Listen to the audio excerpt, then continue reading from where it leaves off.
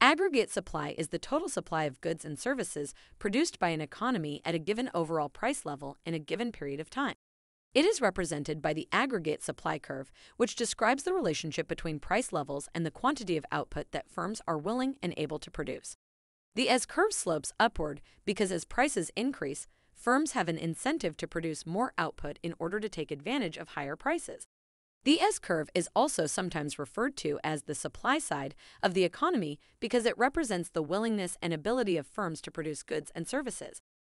There are two main types of aggregate supply: short-run aggregate supply and long-run aggregate supply. Short-run aggregate supply is determined by the availability of resources and the level of technology in the economy.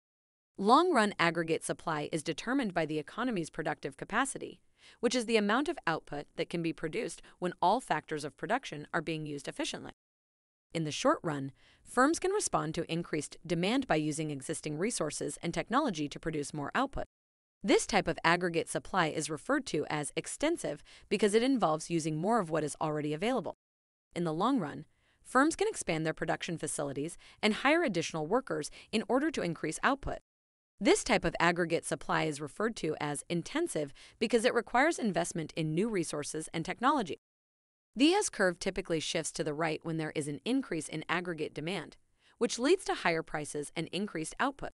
The S-curve can also shift to the right due to an increase in the productivity of workers or an improvement in technology. A shift to the left occurs when there is a decrease in aggregate demand, which leads to lower prices and decreased output. The S-curve can also shift to the left due to a decrease in the productivity of workers or a deterioration in technology. In the long run, the S-curve is determined by the economy's productive capacity, and it is not possible for aggregate supply to exceed this level. If aggregate demand increases beyond the economy's productive capacity, firms will eventually be unable to meet this demand and inflation will result.